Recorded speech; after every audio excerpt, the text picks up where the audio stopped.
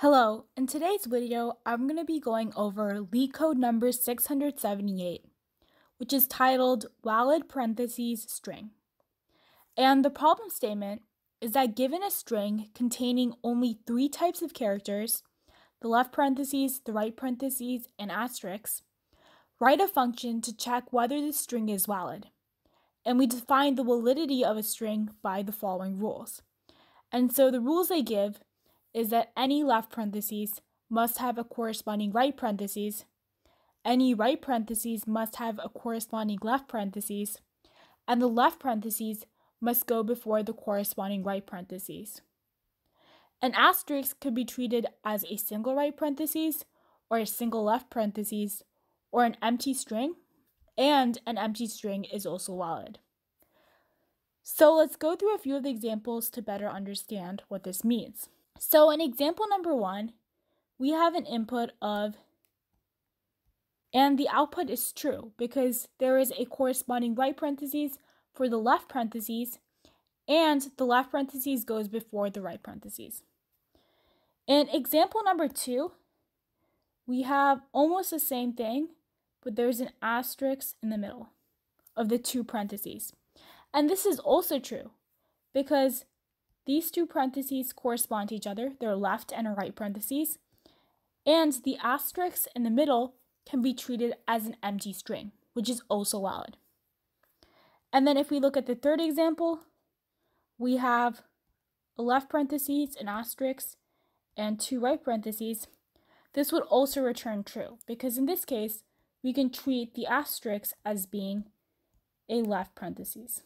Okay, so let's go over some ideas for how to solve the problem. So first of all, we can immediately notice that if there were no asterisks, solving this problem would not be very hard. So if there were only left and right parentheses, then to approach this problem, you could simply go from the left to the right of a string and then add 1 whenever there's a left parentheses and subtract 1 whenever there is a right parentheses. And then at any point as you're iterating through the string, you get a sum that's below 0, then you know that there's more right parentheses than left parentheses, and so you can immediately return false, because that means that the string would not be valid. So let's try to alter this approach so we can include the asterisk component. So let's just try adding another counter. So right now here we have a counter for the number of left parentheses. So let's try having a counter for the number of asterisks. Okay, so I just drew out a sample case, and let's try going over it, accounting for the fact that we have 2 variables we're adding to, the number of left parentheses and the number of asterisks. And we'll see what we can do as we encounter a right parentheses. So let's start off with the first element, which is a left parentheses. So in this case, we would update number of left by 1, so it would become 1. Then let's go on to the second element, which is an asterisk. So here we can update the number of asterisks by 1, so it becomes 1. Then we go on to the right parentheses.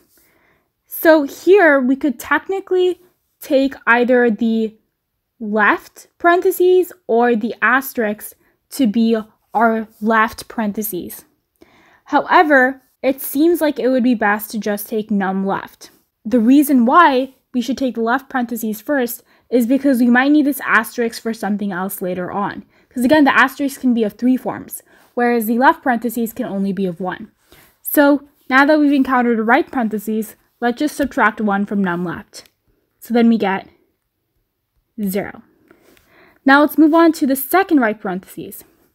Now here, num left is 0, so we can't subtract from the number of left parentheses. So we look at the number of asterisks, and so we have 1 asterisk. So that means we would have to use that asterisk. So we would subtract 1 from there, and then we would have 0. And then we would move on to the next element, which is a left parentheses. And so we would add 1, and then this is also left parentheses, so we would add another 1. And then afterwards, we have 2 asterisks, so we would add 2 to this. So now we've successfully seen that we can account for the number of right parentheses. So here we had one asterisk act as a left parentheses. But we notice that now at the end, we still have remaining left parentheses and remaining asterisks that we haven't accounted for. And so in this case, we notice that the number of left parentheses and the number of asterisks are the same. They're both 2, and they both cancel out well, so the string works out. However, let's say we were to have something different. Let's say we were to have an ending of asterisk, asterisk, left parentheses, and left parentheses. Then in this case, we have no way of distinguishing between this and this. And one of these gives us a right valid string, whereas the other doesn't.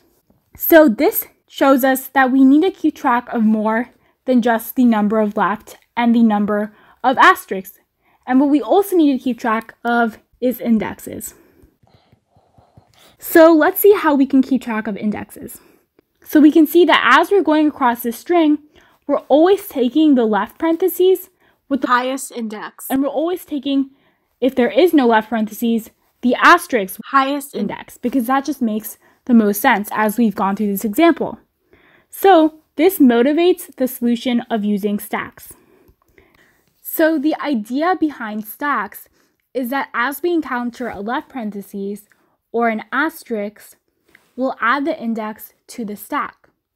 And so what this means is that whenever we encounter a right parentheses, we would get rid of the element on top of either stack. And the element on top of either stack is going to be the element with the greatest index, which works out well because it makes sense that when we're pairing a parentheses with another parentheses, that we take the parentheses that's closest to the right parentheses. So anyways, let's go over this approach and let's go through this string to see if using stacks would help us. So the first element is left parentheses, so then we would add index 0 to the stack. Then the second element is an asterisk, so we would add index 1 to the stack. So then we would look at the third element, which is a right parentheses. And so we would look at the num left stack first. And so we see that there is an element in there, and so therefore we would get rid of that top element from that stack. Because again, the right parentheses would cancel out that left parentheses. And then let's move on to the next element, which is a right parentheses again.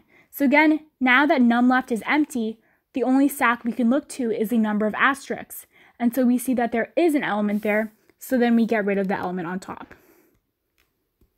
Okay, so let's go on to the next element, which are 2 asterisks. We would add the index of the first asterisk to the stack first, and then the next index on top of that. And then same thing with the asterisks, we would add the 6 first and then the 7 afterwards. So then we have the indexes of both the left parentheses and the asterisks in the stacks, and they're from increasing to decreasing order.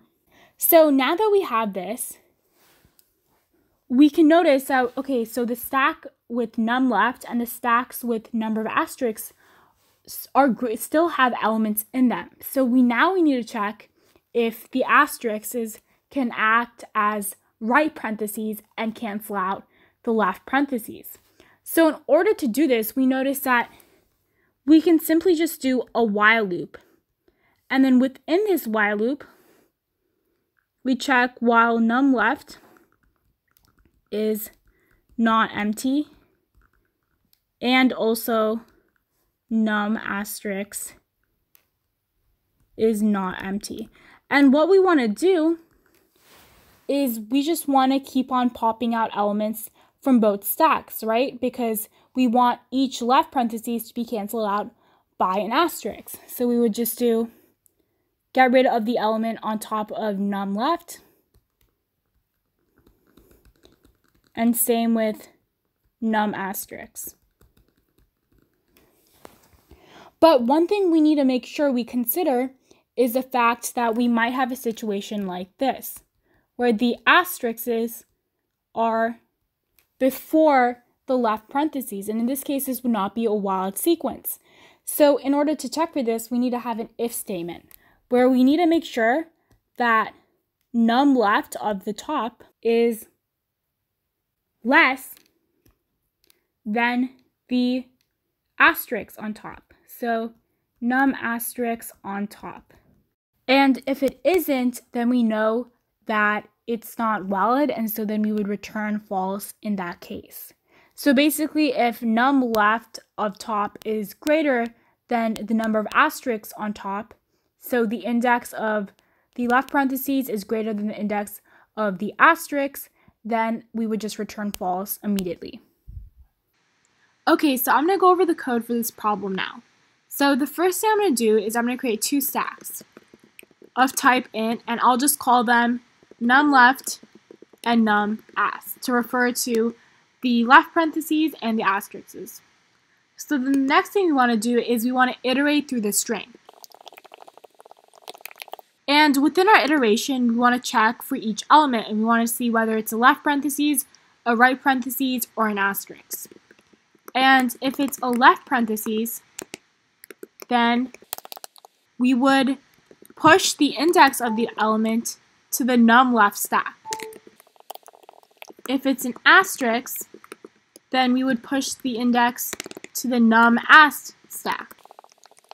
And if it's a right parentheses, then we would first take an element out of the num left stack if there are any elements.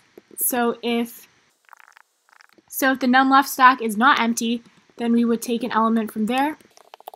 Otherwise, if the num ast stack is not empty, then we would take an element from there. And then if both are empty, then at that point we would have one extra right parentheses than we should have, so then we would just return false. Okay, so now let's move on to the point where if we have extra elements in the num left and num ast stacks. So in this case, the asterisks will have to act as right parentheses now. So then again, we're going to have a while loop, and then we're going to go while num left is not empty and num ast is not empty. And so inside this while loop, we're going to pop both stacks. Because again, we want to match a left parentheses to an asterisk, because the asterisk will act as a right parentheses. But then we also want to keep in mind that if the top element of the num left stack is greater than the top element of the num ast stack, then we know that we should return false. And the reason why is because in this case, that would mean that we have a left parentheses after an asterisk. And that would not work. So that's why we return false in this case. And so we just keep on going until num left or num ast, either stack is empty. And so at the very end, well, we want to return whether or not num left is empty.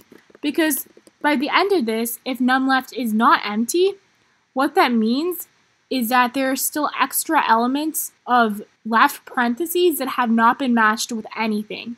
And so therefore, we do not have a valid string. So let's try running this code. And we get that it's accepted. So let's try submitting it. We get that it works.